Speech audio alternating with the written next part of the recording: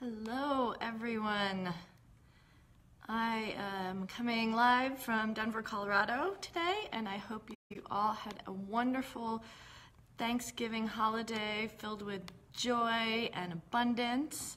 I can tell you my pants are fitting a little tighter today, and for that I do give thanks that I have the opportunity to eat so much food with wonderful friends that is actually a problem for me. So hooray for tight pants today. As usual, let me just share this very quickly on my personal page. So I will take a moment to do that as I chat with you here. I'll share it on my timeline. Okay.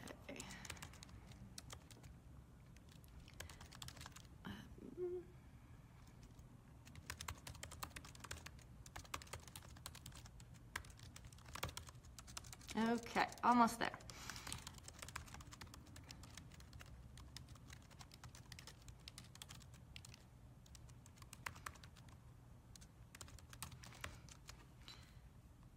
All right, there we go. That should be posted to my timeline as well. So no matter where you join us from, whether it's the Insoma page or my own personal page, you should be able to find this video, and you can always go back to either of those sources after the fact and revisit it. And what I try to do, because I do a little intro each time, I introduce myself and kind of say hello, I will also put in the comments to the video where the actual topic starts each time. So if you've watched a couple of these videos and you've heard my intro and want to skip past this beginning welcome message, although I do love welcoming you all, that's perfectly fine, and I will update that. I also do this intro so that people who are joining me live have a few minutes to jump on and get engaged before I really get into the topical conversation. So thank you again, everyone who joins me, and if you don't know who I am, I was in corporate behavior change for many, many years, and I learned quite a few different I had many experiences, learned quite a few different techniques there for helping people improve their lives and change their behavior. So it's my joy and my passion to bring those topics to you so that you can apply them to your own life and your friends and family in any way you find useful. If there are any topics that you're particularly interested in and you would want me to cover, or any experiences you've had that you want to share, I would love to hear from you as well. I truly just enjoy connecting with people. I try to provide you with small, intelligent, and actionable ways to make changes for a more happy and well-balanced life. Before the holidays came upon us, I was talking about some things that were a little bit intellectual and heady around behavior change. They had to do with parent-child and adult ego states and the transactional analysis theory. I'm going to continue to put those on hold because I do feel like there are some topics that are far more directly applicable, not that those aren't, but far more directly applicable to the holiday season when we're getting bombarded with so much stimuli and demands on our time and priorities changing and chaos, and we lose ourselves in not having our usual schedules. So while I think those topics are worth covering, I'm going to just give us a little bit more tactical focused topics right now, and then revisit those probably in the new year. So today's topic is about perception. I touched on this a little bit in my last video as well, a couple weeks ago before Thanksgiving. But a lot of your experience in life is not cut and dry. It's really what your brain makes of it. And you can have 2, 3, 4 people in the exact same situation, and each one of them walks away with a completely different experience. And that doesn't mean that one is right or wrong, or that one person is lying, or that things happened differently. It's just that we all over time develop these ways, these patterns, these habits and rituals of experiencing life without sometimes even knowing them or being intentional about it. So here's one example of how that can happen. I was a child of the 80s, and many of you may remember the game Tetris. I know it's still out there as well, and probably still popular in some ways. So hopefully I have some of you watching this who may have played Tetris at some point in their lives. And if you played enough of that game, those little falling blocks and fitting them into the different slots and everything, they started to create expectations in your visual perception, and your brain started going, oh, I can see this pattern in these Tetris blocks. I can see as this one falls, I can turn it this way, and there's this hole here, and it will fit this. And you do that enough times, and it becomes almost hardwired or second nature to you to move those blocks and look for them and look for those patterns. If you ever played hours and hours of Tetris and then went outside, you started perhaps noticing a funny thing happening, which is you start seeing those Tetris patterns everywhere, whether that's in skyscrapers and buildings looking like blocks. I would be seeing my brick wall behind me and looking for, oh wait, here's a shape. I see these two here that are that particular shape that can be turned and twisted, and your brain just starts to pick up these Tetris patterns everywhere without you intentionally going out and saying, hey, I'm going to look for Tetris blocks in the real world. There are probably other games that do this as well. That's just the one I'm most familiar with. So maybe you can think of your own examples of when you've done something enough times that you just start to see that thing happening outside of the proper context for it. The reason I bring this up is because it's a very simplistic example of how we can end up, through repetition and through doing something that we enjoy, how we can end up rewiring our real-world experience. So that can be a good thing as well. We can use that to our advantage. You may have heard, and this is a kind of a continuation of that idea, of something called the Baader-Meinhof syndrome. And that is actually how you pronounce it. I've heard of people say Baader-Meinhof, but it's Baader, and it was actually, has an odd history to it. It was named after a German terrorist group. But the idea of it is that once you start to see something, or once you learn something new, you start experiencing it and seeing it everywhere. So you may have had your eye on a particular model of car, or maybe learned about some new piece of information, let's say. And I want to take a quick pause to say hello to Beamer and Stephanie and Mark. I thank you so much for joining me. It really makes me a lot more engaged and happy when I see live people watching. So if you do have any comments while I'm speaking and want to interact with me while I do this, that is totally fine with me as well. I really enjoy it. So thank you for joining me live. So back to what I'm talking about, the Baader-Meinhof syndrome, and it can be good or bad. So you may have, for example, in my case, here was an example for me, is there was one point in my life where I was getting diagnosed with a lump in my thyroid, and I was waiting for the diagnosis to come back, and I thought, is it cancerous? Is it not? What's going on? So of course, then everywhere I'm walking around, I'm seeing ads for cancer charities and learning, new information. And I wasn't actively seeking out this information. It was just all of a sudden I learned about a friend of mine who had just been diagnosed with thyroid cancer, and it seemed like that particular thing was entering into my life over and over, even though that wasn't something I was seeking out. So you probably all have your own examples of this. I know sometimes when people are trying for children, whether they are found out they're just pregnant or they're striving to be, they see babies everywhere. So that's the kind of corollary to the Tetris. The Tetris is you wire your brain to see patterns. Baader-Meinhof is you may have just learned a new piece of information, and your brain is actually trying to reinforce that information and trying to reward itself subconsciously for going, hey, I just learned that. That's awesome.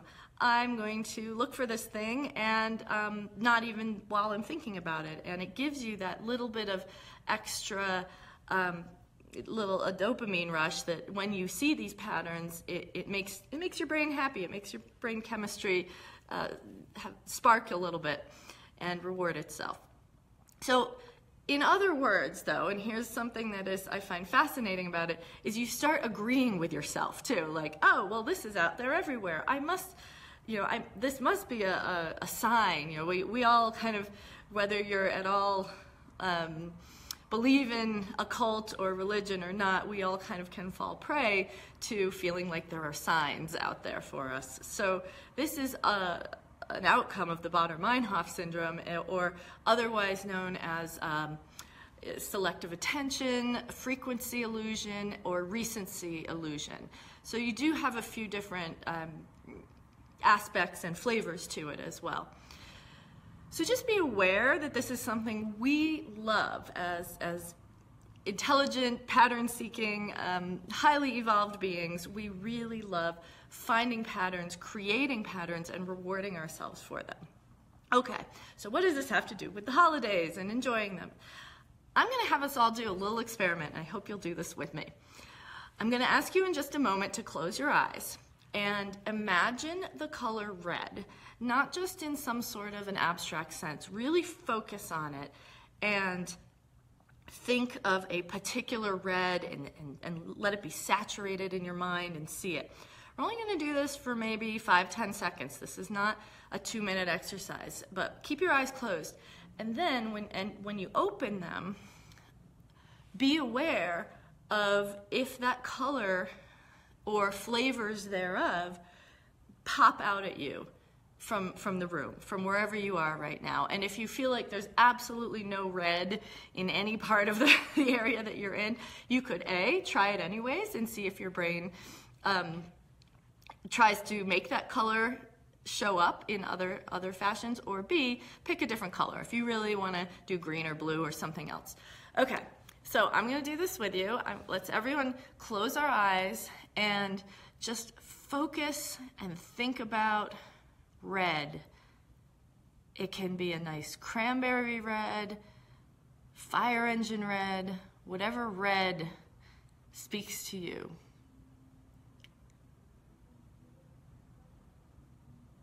All right, got it? Now, just open your eyes and look around. And wow, are the reds popping for me. I have a red pillow and a blanket on the couch. I happen to have a book sitting right here that I hadn't even really noticed before, that this cover just popped out at me. So I'd love to hear in the comments or at some point, did that work for you? If it didn't, maybe try holding it a little longer, try holding a different color that is a little easier for your brain to crystallize there. So that example is selective perception, as your brain is focused on a concept, which in this case is the color red, and then that concept will become, at least quickly and temporarily, much stronger. And I'm still seeing it. I just glanced up and noticed, oh, I have a red candle holder across the room that I had never really thought of as being red before. So it's kind of a neat thing. Now, where can you use this in your day-to-day holiday experience? Well, if you're out at a store and, oh my God, screaming kids, lots of activity going on, crowds, unpleasantness, you can experience it that way. Or you can take a moment, close your eyes, you don't even have to close them, and try to imagine that what you're really seeing is families, friends, getting out there to buy gifts for others, to prepare for some gathering that they're having. So you can kind of reimagine this scene as this is everyone trying to come together. These are people who are doing activities, aren't sitting in front of a TV right now, doing activities with each other they don't usually do. Maybe that will prompt you to be a little more patient, offer some sort of help to them, whatever is appropriate in the situation. The point is, you can take literally a few seconds, 5, 10, this is not a lengthy exercise, to just take a moment and imagine something positive. Imagine that all these people are back home sitting around opening presents or enjoying each other's company, and then somehow reframing that in your brain will rewrite the story of where you are in the moment and change your focus. So give that some thought the next time you're out in a questionable, unpleasant situation. You can decide not only what you're going to focus on. So the idea of that red experiment that we did there was also selective perception. It's not just that you're perceiving the color red as good or bad, but you are deciding in the moment that the color red is going to be my primary focus. Once you do that consciously, you don't have to continue doing it. Your brain will hold on to that message for a while longer. So if our brains are constantly scanning and trying to figure out their focus, and we decide consciously to do little tiny exercises and take steps to instruct our brains what and how to focus on, we end up benefiting and profiting in our lives from 3 key tools, which are happiness, gratitude, and optimism. So I'm not saying go out there and just grin and bear it and pretend like you're having a great time, because the authenticity is really the only thing that's going to have a lasting effect. So this isn't about pretending that the circumstances are different. This is about training your brain using these kind of cool, small little, I'm not a big fan of the term life hacks or brain hacks, but small little exercises to rewire in the moment, in these teachable moments, rewire your brain to shift the perception and shift the focus. And even if you just start out by trying this with the color red while you're shopping, at least focus, or whatever it is you're doing, or you're stuck in traffic, or there's usually plenty of red when you're stuck in traffic, all those brake lights in front of you. But even if you just use this to focus on a color instead of on the negative emotions that might be going on, even that could be kind of a fun experiment to do and see how it ends up shifting, even temporarily, that experience. I'd love to hear, if you try this, how that worked out for you. And I hope that we're all supporting each other and being as patient and kind as possible as we go through the holiday season and all the other trials and tribulations of the world around us, and be kind to each other. I do geek coaching and public speaking, so if you have any interest in working with me directly or having me come speak to a group that you may be part of, or even speaking remotely, I would love to talk to you about it. Thank you again for joining me. And you have made my day, as you always do, and I mean this sincerely. You have made my day better by showing up and being interested in not only what I have to say, but being people who are interested in improving the world around them and trying to understand themselves and others a little bit more deeply.